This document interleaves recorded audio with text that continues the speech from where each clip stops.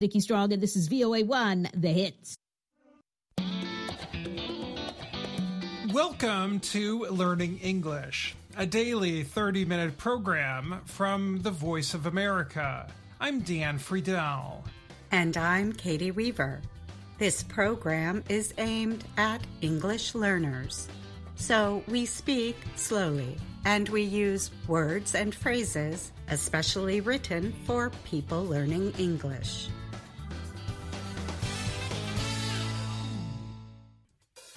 Today, on our last podcast of the year, Ana Mateo is here for a conversation about goals and our plans for 2024. I have a story about solar panel recycling. Then Kelly Jean Kelly joins us for a review of Barack Obama's presidency. But first, a look at the biggest higher education stories of 2023. As 2023 comes to a close, we take a look back at the top stories and developments in higher education.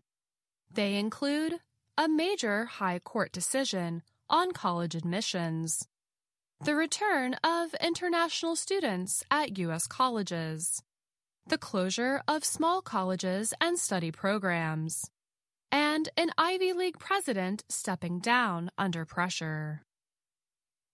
In late June, the U.S. Supreme Court ruled that universities could no longer consider the race of a student when making admissions decisions. The announcement effectively ended the idea of affirmative action, which had been in place in higher education and the workforce for over 50 years. In making its decision, the court looked at cases involving Harvard University and the University of North Carolina. Chief Justice John Roberts wrote, "Students must be treated based on his or her experiences as an individual, not on the basis of race." He noted that many who make choices about which students will be permitted to attend universities have given too much importance to the color of a person's skin. Our constitutional history does not tolerate that choice, he continued. A group called Students for Fair Admissions brought the case through the U.S. court system over a number of years.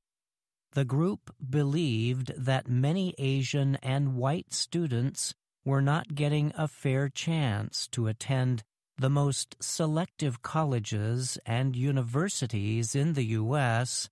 because some places were being held for black students.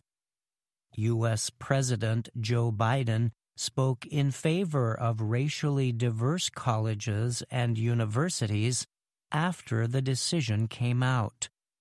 Many universities said they will change the writing requirements of their applications in order to learn of the life experiences of applicants. The first group of students affected by the new rules will be applying to college in early 2024.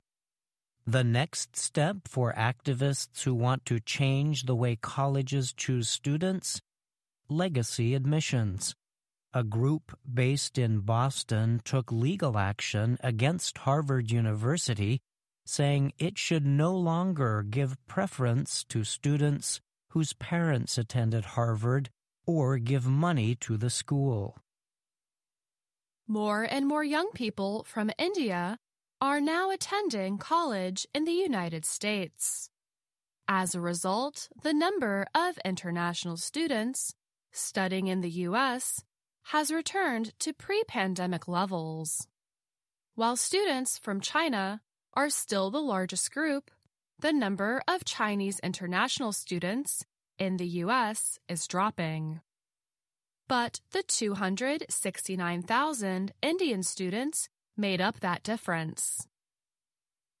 Kostas Chassapis works at the Stevens Institute of Technology in New Jersey. Chasapis told VOA Learning English that many university leaders in the U.S. are ecstatic about the increase in Indian students. But he said the increase will not last forever. The increase is partly due to new rules put in place by Joe Biden's administration. They permit students who complete study programs in STEM, science, technology, engineering, and math to stay in the U.S. for extra work experience. As international students return to the United States, many American young people are expressing concern about the value of a college degree. The number of American college-age students seeking higher education started falling before the COVID-19 pandemic. Today's young people find that they have work possibilities that pay well even without a college degree. Some say the cost of attending college is simply too high. West Virginia is the only state in America with a population that is lower today than it was in 1950. The state's public university, West Virginia University, WVU, feels the effects of the population loss. Today, its main campus has about 25,000 students. That number is 10% lower than it was in 2015. WVU is facing a $45 million budget deficit. Last summer, WVU announced plans to cut some study programs. The school will end some language studies, music instruction, and writing programs. In addition, 100 educators will likely lose their jobs. Lisa DiBartolomeo is one of the language professors concerned about her students. She said, "The best and the brightest students don't see a future for themselves in West Virginia." But at least WVU remains open. Some small colleges and universities closed or made plans to close in 2023. One of those schools was Alliance University in New York City. Heather Garcia studied and worked there. She said the university tried to remain open, but its financial problems were too large. She said she is sad to see the school close. Brian Alexander is a researcher who looks at the future of higher education. He said small American colleges first try to reduce their costs. When they can no longer cut their costs, they must close. He said many people in higher education are concerned about the number of small schools that have closed in recent years. "I think within higher ed, the alarm has already been sounded," Alexander said. "Presidents, deans, provosts. This is the stuff that keeps them up at night." Liz McGill of the University of Pennsylvania stepped down from her job in early December. McGill, along with Harvard President Claudine Gay and Sally Kornbluth of the Massachusetts Institute of Technology, appeared in front of Congress on December 5th. Lawmakers asked the presidents if they felt calls for violence against Jewish people should be against school rules. The Republican-led congressional committee chose the three leaders because their schools have been at the center of the rise in anti-Semitic protests, a committee spokesperson said in a statement. The protests are related to the ongoing conflict between Israel and Hamas. None of the three school leaders directly spoke against calls for violence against Jewish people. Instead, they said some speech, Even deeply hateful speech is protected by the U.S. Constitution. On December 9th, McGill resigned from her position under pressure from influential donors and alumni. Gay and Kornbluth received support and criticism, but both were permitted to keep their jobs. One group of professors at Harvard said colleges and universities should not be influenced by political pressure. A top legal expert from Harvard, Lawrence Tribe, said universities should not be bullied into micromanaging their policies. I'm Brian Lynn. And I'm Faith Perlow.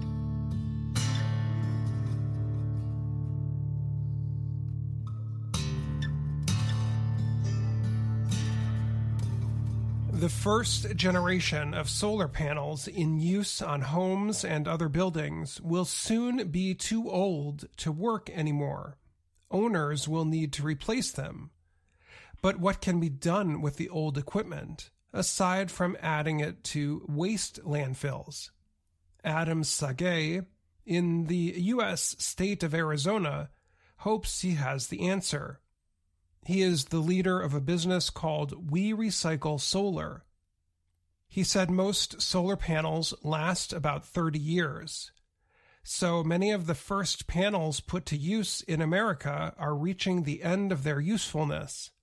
Most will go to landfills, he said. However, his company and a few others are working to collect old panels and make them useful again. He said the process is part of what he called the circular economy. Solar is a sustainable form of energy. There needs to be a plan for the retirement of those assets, he said. For example, Sagay said many of the panels that fail only have a small problem. Often, it can be easily fixed. Then, the repaired piece can be offered in new markets, often in other countries. Sagay said the company's engineers learned how to recover valuable material from the old solar panels. They can remove silver, copper, glass, and silicone from the broken panels. All the materials have market value. It took the engineers 3 years to perfect the materials recovery process, which Sagay called urban mining. The company can process up to 7,500 solar panels every day at its center in Yuma. Sagay said they can recover up to 99% of the useful material from each panel.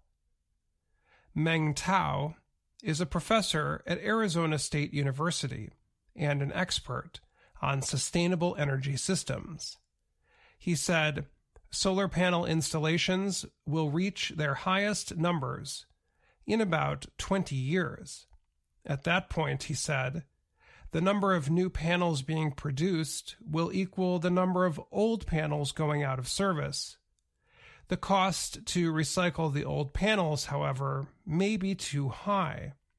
At that point, he said, it will be very easy for homeowners to decide to send their panels to a landfill. But the U.S. government, he said, should provide money for solar panel recycling projects as part of its environmental policies. That way, making a better choice will be easier for homeowners. Sagay said he hopes his company is getting into the business at the right time. Recovering the materials from old panels is costly work. He said it takes a lot of labor, time, and energy. But he thinks taking out the valuable materials and sending them back into the supply chain is a winning idea. These are markets that are growing, Sagay said. What's exciting is we're at the forefront. I'm Dan Friedel.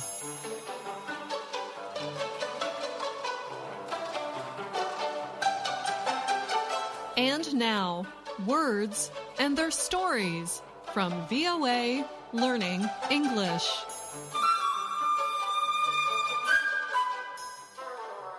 December 31st, 2023 means the new year 2024 is nearly here. At this time of the year, many people set New Year's resolutions. Many people want to make a change in life, and others set a goal. So today, we talk about the word goal. You may know this word because you shout "goal" when your team scores. It is exciting. It is also exciting when we reach our personal goals. A goal is something we want to reach. It is something we work toward. It is important to have goals in life and a plan to achieve them. A football player's goal is to score a goal, and a goalie's goal is to stop a goal. Let's continue talking about sports. Many sports involve not only goals, but also a goal line. A goal line gives the space on the field in which you can score or make a goal. Let's talk about American football for a minute. That sport involves tall goalposts. To make a point, a kicker can kick a football between the posts and score. Now, imagine if you are kicking that ball. You have the goalposts in your sights. You kick. It looks good. It looks like the ball is going to go between the posts. But then, at the last minute, someone moves the goalposts, and your ball does not go through. To move the goalposts as you are kicking the ball would not be fair. If someone moves the goalposts, they are changing the rules of the game or a situation to meet their own needs. Let's say you are building a house for someone. Both of you agree on a design, plan, and price to build the house, and a date to complete the building. As the date of completion arrives, the soon-to-be owner wants to change the design of the house. She says that she wants the new design for the same price. You could say that she has moved the goalpost. Or you could say that she has moved the goal line, because some sports use a line and not a post. And some sports use both. People who have the goal line or goal post moved on them may fall short of their goals. If you fall short of your goal, you do not accomplish it. You do not succeed. To reach your goals, it is a good idea to have a plan. Set out small steps you can do to reach your goals. And when you complete those small steps on your way to your end goal, make sure to celebrate. And make sure no one moves the goal line on you. And that's the end of this Words and Their Stories. Until next year, I'm Anna Mateo.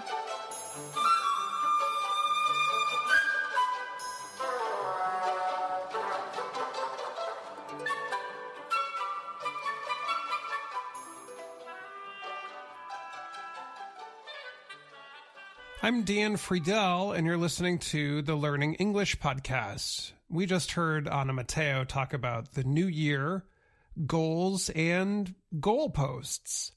Anna joins us now. Hi, Anna. Hi, Dan. Thanks for having me, and Happy New Year. Anna, thanks. Happy New Year to you, too. Before we look forward to 2024, let's think back about 2023. I thought this was going to be a big year for me, and it was. It was my first full year being married, and my wife and I worked on a lot of home projects. We even sold our home late in the year and looked for a new home in a new state.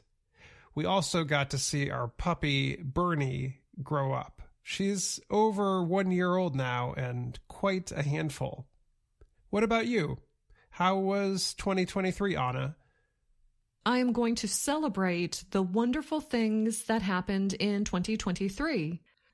I took a trip to Bangladesh and worked with some really great high school students in Dhaka.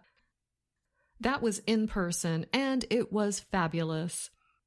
And online, in 2023, I have been working with some amazing teachers and students in Ukraine. So I would love more of those things in 2024. Anna, that is a year to be proud of, for sure. You made a difference in the lives of many people. What are you planning for 2024? Do you have any big resolutions or goals? For 2024, I am also looking forward to getting back to some things I really enjoy doing, like studying Chinese, playing the piano, and writing songs. What about you? Well, as I mentioned before, my wife and I are moving to a new home in a new state. So I think one big goal is to make some new friends. It's not always so easy when you're an adult moving to a new place. Do you have any suggestions for making new friends? Dan, I think you should just put yourself out there and try a lot of new things. That way, you will meet new people and maybe find some people you like spending time with. That sounds like some good advice, Anna. We are talking about goals for the new year right now, but you also mentioned the idea of moving the goalposts or moving the goal line in this week's episode. Have you ever been in a situation where someone has moved the goal line on you?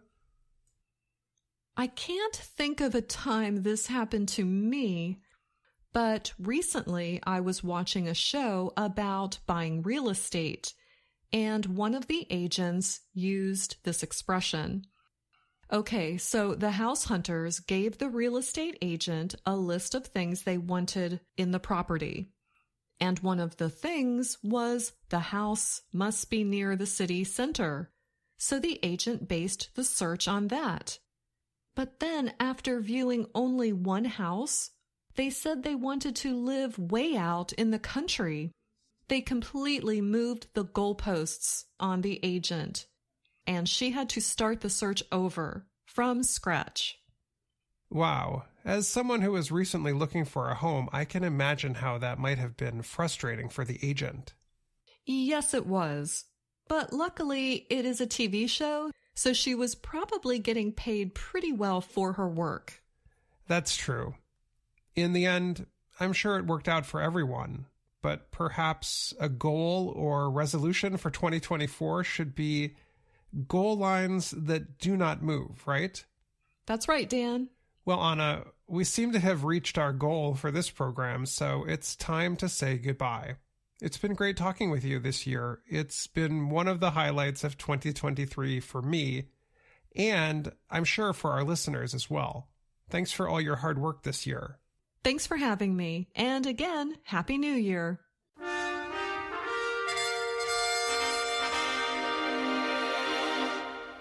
VOA Learning English presents America's Presidents. Today we are talking about Barack Obama. He first took office in 2009 and was re-elected in 2012. Because his presidency is so recent, this program will not try to offer a historical perspective. But one part of his legacy is already clear. Obama is the United States' first African-American president. His father was a black man from Kenya. His mother was a white American from the Midwestern state of Kansas. For many Americans, Obama's presidency was an important symbol in a country that permitted black people to be enslaved. And even after the U.S. Constitution officially banned slavery in 1865, African Americans have been extremely underrepresented in the U.S. government. By 2009, only 5 African Americans had ever served in the U.S. Senate, and Obama was one of them. Even many people who did not vote for Obama said his election to the country's highest office made them proud or hopeful. A public opinion survey immediately after Election Day found that 2/3 of Americans believed that the country's racial conflicts could be resolved.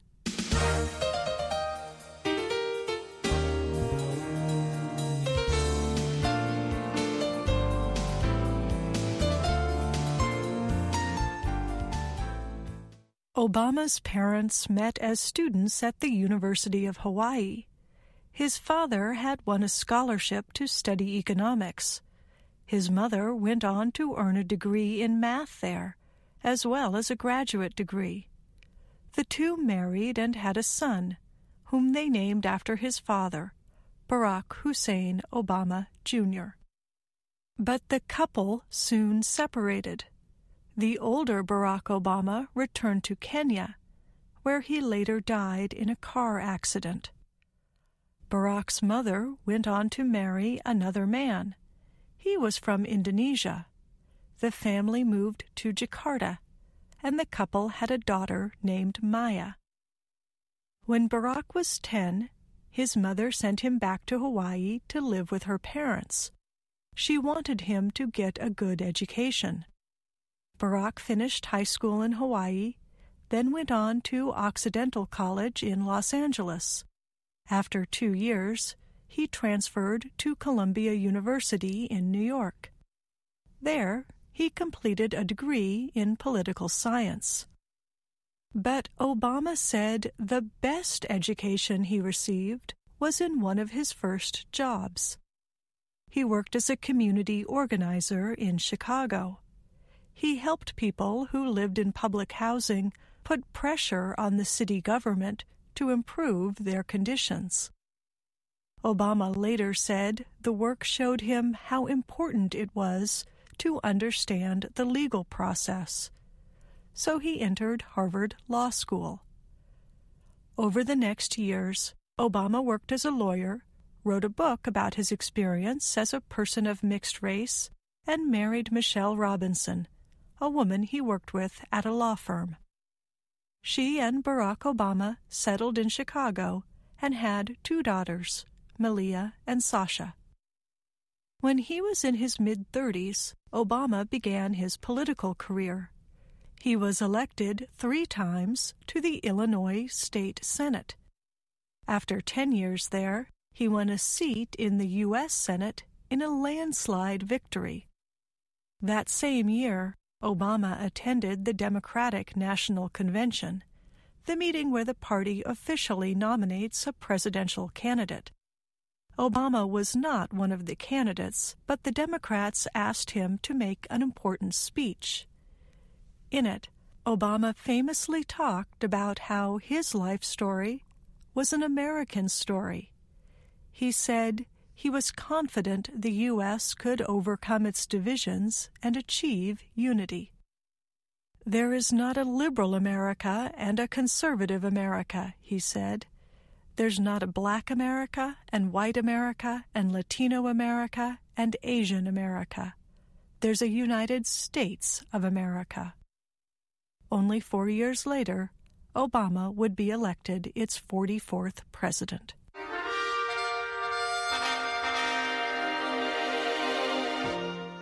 I'm Kelly Jean Kelly.